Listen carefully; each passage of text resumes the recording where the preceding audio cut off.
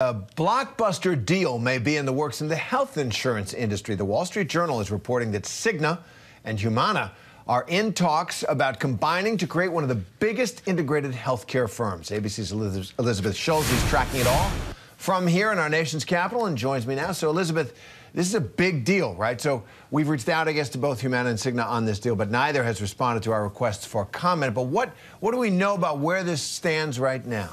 Right, and Terry, this is what Wall Street likes to call a mega merger. If this deal is finalized, it would be a combination of two of the nation's biggest health insurers. So what the Wall Street Journal is reporting is that Humana and Cigna are in talks to merge, possibly by the end of this year. So this is still just a report. The companies, as you note, have not commented on this at this point. But these are big companies. We're talking about insurers that provide access to health care for millions of Americans.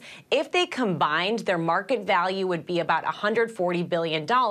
So this could position them to compete with ultimately the biggest player in the market, which is United Healthcare. That has a market value of about $500 billion. So the companies could be trying to position themselves to be up there with that other major giant in this space, Terry.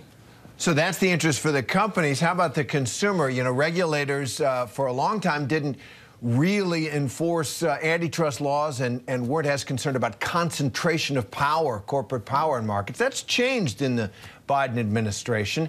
What are the uphill challenges facing this one with the regulators, and how do you read that process? No doubt about that, Terry. This would attract a lot of scrutiny from regulators. We have seen this crackdown from an antitrust perspective from the Biden administration, a lot of it coming from the Federal Trade Commission. Lina Khan, who's the head of that agency, has already signaled that they would be really not open to any further consolidation when it comes to healthcare. And a lot of this comes down to the fact from the Biden administration that they say consolidation in these industries has raised prices for consumers. They say that a lot of companies over decades of really, frankly, lax antitrust laws meant that companies got big really fast, and that ended up resulting in less competition in the marketplace, and that means higher prices that consumers end up paying. So it is worth noting that even before Lina Khan came into office, even before the Biden administration kind of took this tougher approach on antitrust, judges had struck down attempts by both of these companies, Cigna and Humana, to acquire competitors,